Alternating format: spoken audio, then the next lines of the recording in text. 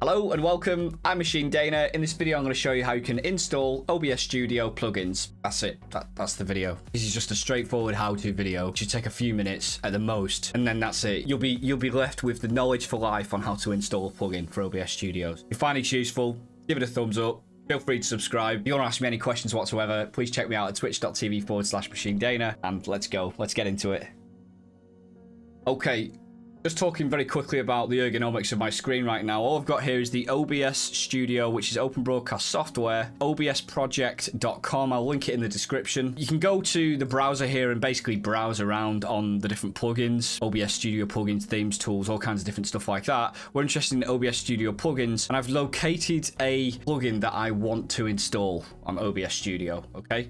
So we'll just bear that in mind for now. This is one called StreamFX. It's a really good plugin. I would highly recommend it. Now we need to go into our program files here on Windows. The default installation of OBS Studios, unless you've chosen to change it to a different drive, in which case I'm not going to hunt on your drive. You need to hunt for it. You need to find OBS Studios, the folder, okay? Now you just need to be careful here because you may have two program files folders and you may have something like an OBS Studio FTL. If you've got this and it looks like that, it's basically the wrong one. You need to go into the program files one, find OBS Studios. It should look a little bit like this. You should have bin, data, OBS plugins, and if you're really not enjoying OBS Studio, you've got the uninstall file as well. So you've got the right location in our program files. Now we need to go to the downloads. We've not downloaded it yet. Just need to be careful here because this is the GitHub sort of source code URL. If you're interested in reading code and understanding the inner workings of plugins, you can click on this link and Bob's your uncle and Fanny's your aunt, and you can read all the ins and outs of the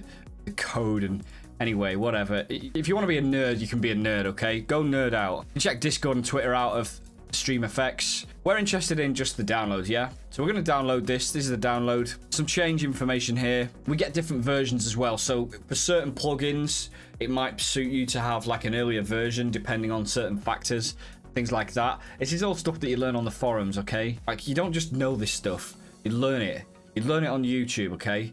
People like me, but better. With installations, it's basically up to the developer on how they serve up the installation files to you and that installation process. So you may find that some plugins are a little bit more easier to install than others. For example, this is an advanced scene switcher plugin for OBS Studio. If I click go to download, it will just, I think, download the zip file with the installation, and I'll show you how we can install this. Whereas for StreamFX, when we click go to download, it takes us to the GitHub page, and actually we've got a load of different asset files that we can work with here, and it's the .exe that we want to be working with here, but I've only established that after reading the information about this particular install. So if there is an install or a plugin that you really want, but it's like quite a complicated installation process, just make sure you follow the developer's guidance when you are installing them. That's really important because sometimes that can be the maker or breaker of the plugin. It can literally stop a plugin from working or even being compatible if you don't install it correctly. In this particular example, you can install it through the zip file, and I'll show you that with the advanced scene switcher example. But you can just, with this particular one here, download it directly from the installer, and it will place the files and go through that normal installation process if I click the .exe. I'm not going to click that. I've already got it installed. But the advanced scene switcher I've got now downloaded, and it's just here. So it needs to be extracted. I can just like, you can open it up and just like, I normally just do this.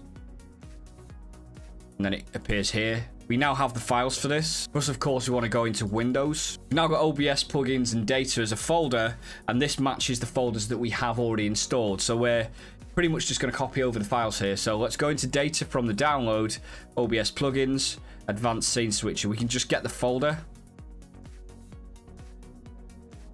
Data, OBS plugins, unless you just copy it over into OBS plugins. It'll ask for administration rights, continue, and there it is. In the data files are installed. Now we need to go to the plugin, select 64-bit if you are on a 64-bit, and now we're going back to the scene switcher on Windows and into the OBS Studio. Select 64-bit or whatever you're running, and you'll have some DLL files and some other files in here. Select all the files that are in this OBS plugin folder and dragging it in to the OBS plugins folder. Agree to administration rights. The advanced scene switcher is now installed there. I've installed that manually rather than using the .exe approach. If I now click this on the StreamFX one, the exe, will just install. It'll do that process for you, and it'll do all the executables and all the different things like that to make sure that you're not going to mess it up, okay?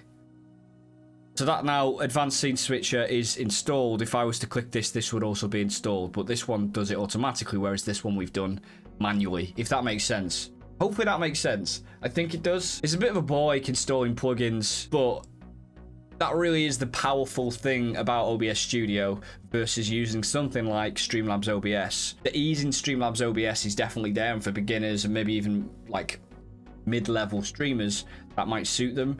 But once you want to start getting to more complicated things that need plugins, OBS Studio is definitely something that's worth looking at.